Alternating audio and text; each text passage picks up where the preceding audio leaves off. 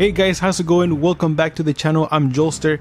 Welcome back to another video, and this time I'm still working on the Samsung. This is a brand new Samsung Q6FN 2018 edition with Quantum Dot 4K HDR. And if you're new to the channel, welcome. I've been doing a lot of videos about this TV. I'm doing comparisons, showing off my gaming settings with the Xbox, with the gaming features, and this time I want to show you the settings that I'm using when I watch movies. Now this can work when you watch movies like stream, if you're streaming movies with Vudu or Netflix, or if you also want to watch movies on your 4K Blu-ray player or on the Xbox One X. It's up to you. These settings are going to be general for what I use. Right, this time I am testing this movie, the Infinity War, Avengers Infinity War. So I hope you enjoy the introduction. I think this is one of my favorite movies. So first we're gonna go into the menu, right here, the menu settings of the TV. We're gonna go into the left. We're gonna see the settings. As you guys notice, I'm using the movie picture mode. All right, and this movie, once you get in here, you notice that it says HDR. That's pretty much how you can get that information when you are streaming a movie. In this case, I'm using Vudu. I like to purchase my movies through Vudu. I like it a lot. All right, so we're gonna go into the expert settings, okay? And then we're gonna go into the settings. So basically, in general, I use movie because movies are movie setting is the one that has the most accurate colors. So right here in the backlight, I have it all the way up to 50, brightness 0, or pretty much in between, in the middle. Contrast 50, sharpness 0. I have this sharpness on 0 because, you know, this is a really good 4K. Well, even though this movie, I think it was recorded in 2K and then upscaled to 4K, something like that. But the movie looks really nice and sharp. So usually I don't add sharpness in here.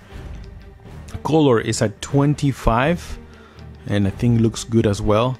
Digital clean view is in auto motion plus. These are the auto motion plus settings, and I have this in custom. Blur reduction is at 10 and judder reduction is at 3. That way you don't have a lot of that soap opera effect. Local dimming, I have this one on high. Local contrast enhancer, I have this one in low. You can turn this off if you want to, but you notice how the movie overall, the picture gets really dim. And if you go to the highest level, then you get you lose a lot of details in the colors, especially in the contrast. You lose a lot of black levels of details. So I don't know, in my opinion, I think low is the sweet spot in a contrast enhancer, but you can play around with that. Now color tone, usually for movies, color tone is suggested to go into the warm 2, but I'll be honest with you guys, I think it's just too much jello introduced in this color tone. So I do like it, but not as much. So that's why warm 1 for movies. I think it looks really good in my opinion. And then over here, color space. This is HDR, so it's always suggested to use native auto in the color space. Colors are a little bit more accurate when you use auto in the color space, so that is the one that I'm using, and that's it. That's pretty much the settings that I'm using in this TV. I love Samsung. I love the way they make this so easy to use, so intuitive. You know, there's nothing that you can go wrong with this. Pretty much the settings are very useful. You can get into more settings like the gamma, change the gamma and everything, but overall the settings have worked for me very well. So if you like to try them, you're welcome, but I always recommend, and I'm always saying, that try the settings that work best for you. So in this case, for example, this movie, there's a lot of dark scenes in this movie, the Avengers, and I think black levels on this TV are amazing. They're really good.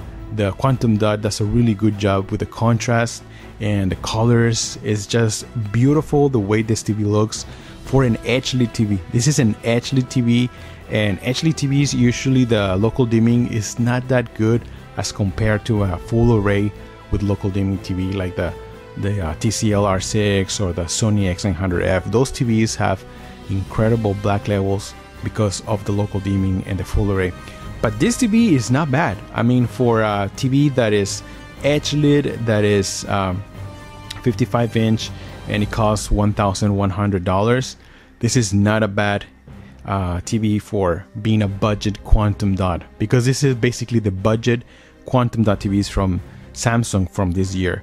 So now let's jump into a comparison between this TV and my KS8000, which is another great 4K HDR Quantum Dot TV, but from 2016. So let's see how they perform. Alright, so before we move into the comparison, I'm going to show you the settings that I'm using on the KS for the movie settings. So we're going to go into the menu, and then right here we're going to go into the settings. Of course, picture mode is going to be in movie.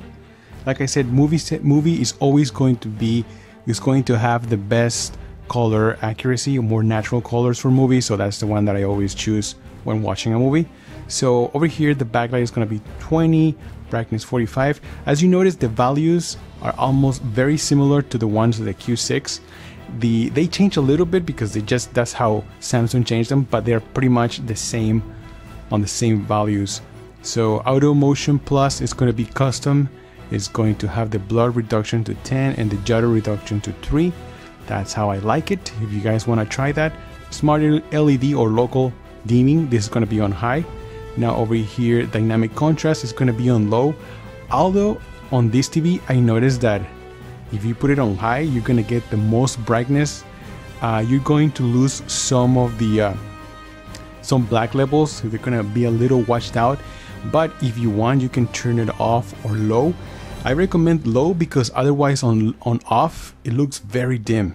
I don't know if you guys can notice the difference, but honestly on the KS, high dynamic contrast looks really good, but in this case I'm going to put it into low, same as the Q6. Alright, color tone is going to be on warm 1, and then over here on the color space is going to be in auto. These are the almost very similar settings, and the reason being is because these are very similar TVs.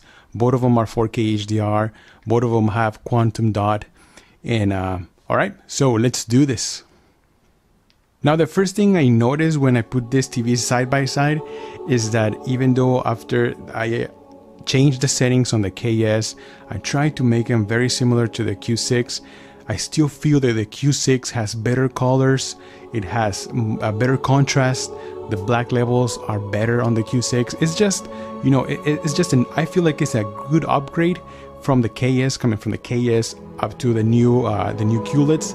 And at the same time, if you don't want to, you know, spend so much money in the Q8 or the Q9, which are obviously probably even better black levels because they're full array with local dimming TVs with a lot better dimming zones than the KS, but the price also it increases a lot. So if you don't want to break your wallet, I think the Q6 is a very good upgrade, or the Q7, but still the Q7 you're going to spend $500 on top than the price from the Q6. So I think it's a great upgrade in my opinion.